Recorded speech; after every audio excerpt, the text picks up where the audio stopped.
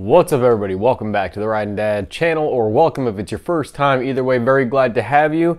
We have an issue, small issue, but an issue nonetheless, with the RWD RS-1 Reservoir from the Monoshock on my Lowrider S. So let's roll the intro. We'll get into what I'm doing today. Riding down a YouTube channel, it's the Riding down a YouTube channel, it's the Riding down a YouTube channel, it's the Riding down a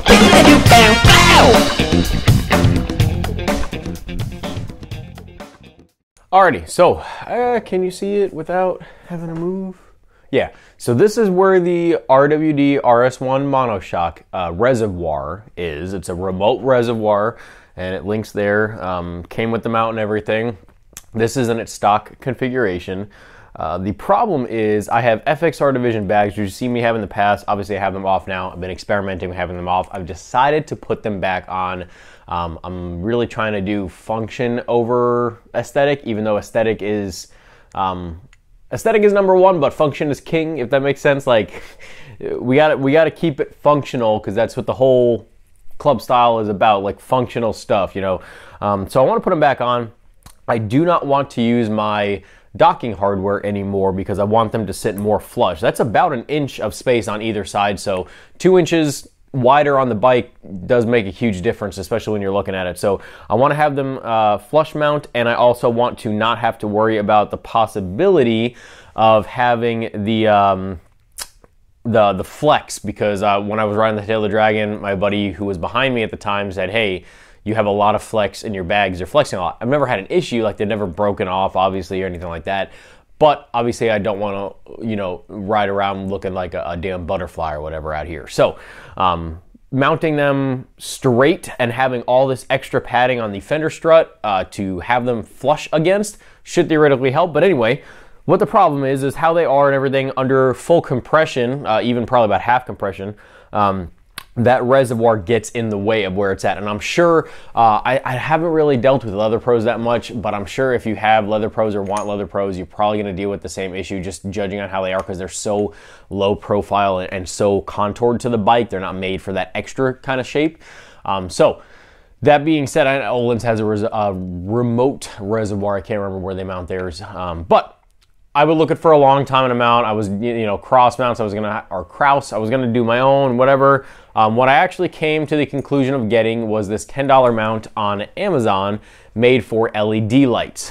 This one specifically has two different pieces. See if I can get it out. On the top, it comes with a long one and a short one, and then you see these little nibs. They go inside, and they have different positions for the set screws, so you can do it like this and have them mount perpendicular, the holes, or you can do it like this and have them mount parallel. So it fits up to 1 inch. So where I'm going to put this, there's a couple different places you can put this on your bike. You can do a bunch of different options. I'm going to put it on my Bung King crash bar because my Bung King is going to stay on all the time. It's a crash bar. It's a rear passenger peg. It's going to be on all the time. And if that part of the bar is getting bent so bad to the point where the remote reservoir is done, I have bigger issues than my suspension. So we're gonna, I don't know where exactly, like what position I'm gonna put this in, but we're gonna do it. This comes with different sizes. This is the smaller size. There is a bigger size. Of course, I will link it in the description. And it comes with different adapters. This goes all the way from, it's like 1 inch to 0.75 inches or something like that, like 3/4. But it comes different spacers and adapters. This is just like a double-sided kind of tape rubberist thing. This is what I'm going to use to prevent scratching on the Bung King. But yeah, I'm also going to try this video since it's so short and small and simple. I'm going to try it in real time, not speeding up or anything, because there's really no need to speed anything up. So yeah, let's go ahead and get to it. All right, so the first step is going to be to remove the remote reservoir. Hopefully I didn't tighten it too bad. No, not bad at all. I might have to get a new bolt, new hardware and everything for this at the old hardware store, just because of how thick the new piece that we're going to mount it on is. And if you wanted to see what this reservoir looks like, it's basically just like this. This is essentially all it is, and it mounts to your factory point, on this bike at least, where the chain guard is, or belt guard, if you're a simpleton and you still have the belt, but I'm bougie, got the chain. All right, I'm going to try to figure out where I want the remote reservoir.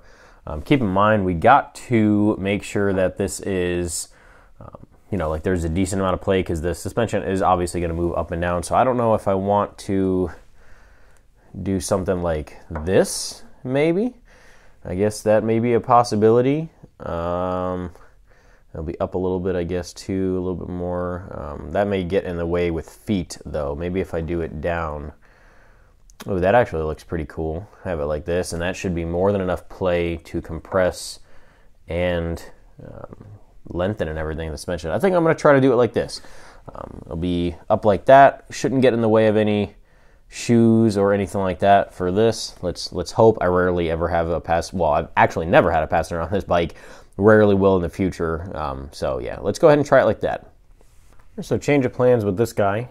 This just adds too much all the way around.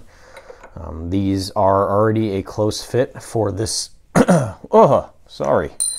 This is already a close fit for where I actually have. I guess I bumped the camera. This is a mess. See, this is why I don't do these styles usually, because I'm just a mess. But it takes up too much space, because this mount is already, where we're mounting it is already on the smallest spectrum of what it's supposed to be able to mount on diameter-wise. So, took it out. It's not the actual bike. If I do scratch it and I really want to go back to a different look or whatever from the bunking, then you know what? I will go get it powder coated. So this is about where it's going to be. I want to make sure I have it all the way over on that. I don't want it too far. That way if I have to replace, or if I want to replace these Delrin sliders, I can and not have it be an issue. Why is this? It's getting hung up on something. It's starting to piss me off. And I'm not sure what it can possibly be getting hung up on. It shouldn't be any bigger in any way. All right, I'm not sure what is going on with this. I've loosened it a bunch too, so I don't know. That seems to be fine. I don't think there's anything on the bottom that is. Okay, I feel, oh yeah, all right. I'm an idiot. I completely forgot about this whole piece on the bottom. So yes, I'm stupid. It can't go any farther, so all right. See, another mess up on a live install. So now you guys are gonna think I'm an idiot. So yep, completely forgot about that. That one is on me. That's my bad. Forgot. Okay, so that's obviously as far as it can go. Let's go ahead and slide this puppy on to see where we want it. I think we're going to want it that way, I believe, if I'm remembering. Yep. So this will mount here. Actually, we could even do maybe like halfway, although that's probably going to rub too much. So let's keep it all the way like this. Mount it like that. So that's how it will mount. That should, like I said, that should keep it away enough. Maybe even just like that should be perfect. Keep it away enough and also give it enough flex. Yeah, I think that's pretty good. So let's go ahead and mount this all up using blue Loctite. And yeah, let's start that process. Tighten this bolt. I know exactly where I want it. And remove, actually we could do these first.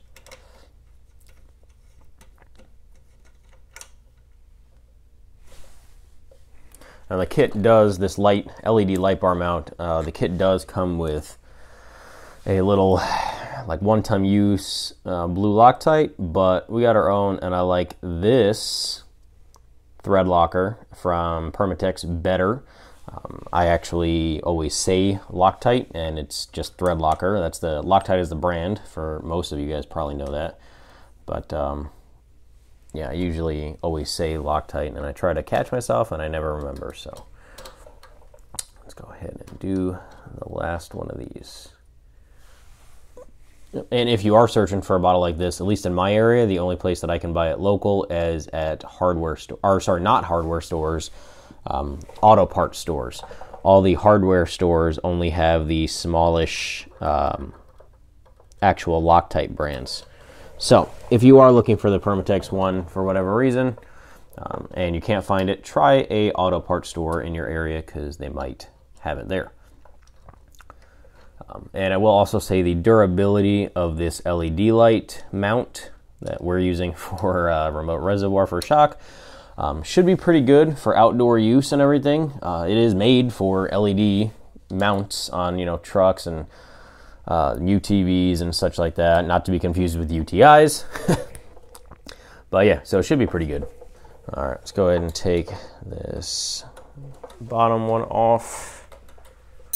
And it actually did, the reason I'm using this Allen, if you guys are curious, is the kit did come with an Allen wrench, and this Allen wrench is actually not terrible, and this is like a real simple thing. So I figure let me just use the Allen wrench that it came with, and then I'll toss it in the trash, because there's really no reason to keep, oh, Jesus.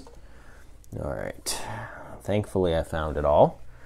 But yeah, there's really no reason to keep small, kind of crappy Allen wrenches like this, unless you have a need or a niche or whatever, or you don't have enough. You can keep these and grind these down for like weird applications that you need Allen wrenches for. That is a very good possibility to keep these for. But they're not labeled, so that part is kind of a pain in the butt too. All right, get this in there. Nice righty-tighty. Double check the fitment, or placement rather, on this one more time. Oh yeah, that looks good. I think that looks good. What do you guys think? Yay, nay, maybe so? I think that looks good. I really hope and think that that is enough. That's what it is, and this is what it was. It was right here, and it could slide a little bit, but not much. So I really think that we are giving it enough space. And we're not kinking it too bad, I don't think. So, should be okay. All right. Oh, perfect. Let's tighten this last one up after we get some locked. Actually, let's tighten the back one up so we don't lose our placement a little bit. Okay. And now we'll go ahead and get the blue Loctite on this sucker. Do you guys like this style of video where I just jabber while I'm doing it instead of doing music? Or do you prefer the music? Like I said, this was just a pretty simple one. Didn't feel like there was a need for a lot of music, background, pause stuff because it was just so straightforward. It's actually taken longer than I thought it was going to, but it's still not bad. But yeah, let me know. Do you like this? Would you rather me do this on all of my videos? I mean, it's certainly less work for me as far as syncing up audio tracks and putting in background music and everything. Definitely a lot less work. So if you guys would like to see videos like this, please let me know. In the past, I've kept quiet when I've tried a video like this, and I did not enjoy that video. I liked it better with the music, but also that was a pretty long install from what I remember on it. It wasn't something short like this, so maybe with the short ones, you know, like the ARP bolt install I did a little bit ago, stuff like that. Maybe on those videos you guys would prefer me to do it like this. Now, for those of you wondering the torque specs on this, it is precisely 1.5 Ugga-Duggas. I don't have, well, I have, but I'm not using a torque wrench or an impact gun or anything like that. So, what I will be using is about 6 worried that they're going to cross thread turns, which is about approximately the same as 1.5 Ugga-Duggas. So, I think we're good there. They come with locking rings on here, but I use Loctite anyway, so that should be good. The downside to this is that I can't do the 100% finished install for you because this bolt is just not long enough, like I kind of predicted in the beginning. It's just not long enough for this application. So I'm going to go to the hardware store later on, and I'll just get a new bolt, a larger bolt and nut for this. But I mean, that's it. It's going to sit like this. It can move freely if it needs to. The nice plus also is because of how this is, it actually will put like a stop to this area. So it should be good. I don't foresee having any issues with this. If you think this is a good design or if you think it is a stupid design, please let me know either way. I'm gonna finish this up, put the bags on, and I guess that's about it. So let's turn you guys around so I can tell you guys thank you and tell you what to do next. All right, so we just did the install. You guys watched the entire thing, no audio at all. So like I said, let me know how you like the style. If you dislike it, okay, this is the last one I'll do. Every once in a while, I try a little bit of a different thing. Is what it is. Hopefully it looks good total with the bags on and everything like that. The other thing I just thought about and I just looked at on my own was lean angle. The way it's positioned, it's in between where the primary cover is and that, that crash bar. And the angle that it is, I don't foresee it being an issue, but actually before I put the bags on, I am going to dump the bike over on the crash bars and see exactly just to make sure where all my lean angles are and make sure I have enough clearance, because obviously the last thing I want is, one, to have a dangerous issue where I scrape a hard part that doesn't move, but two, to scrape enough, either not knowingly or knowingly on accident or whatever, of that reservoir where it just starts leaking. Because that would be terrible, obviously. So yeah, I think it's cool. Also shows off that reservoir mount even more, for, you know, since I have the bags on it. But let me know what you guys think of this. If you have a better product, I'm not opposed to changing the mount. I've seen other ones where they mount to the primary bolts and everything. And like I said, just for my application, this seems to be the best option. It is also cheap, so I can always just change and move around. It's a super easy thing to just make different in the future. So let me know, drop your suggestions if you got any, and parts links and all that stuff. Obviously the link to this part will be in the description. You know, it was just Amazon, pretty cheap. And until the next time, guys, ride safe, have fun. Thank you guys for watching very much. Make sure to check out all the links in my description. Don't forget to check out Tucker Speed. I have an affiliate link and a coupon code from them, as always, in the description. Check out all my past videos and the playlist links in the description as well. And until the next time, guys, ride safe, have fun. Dad out.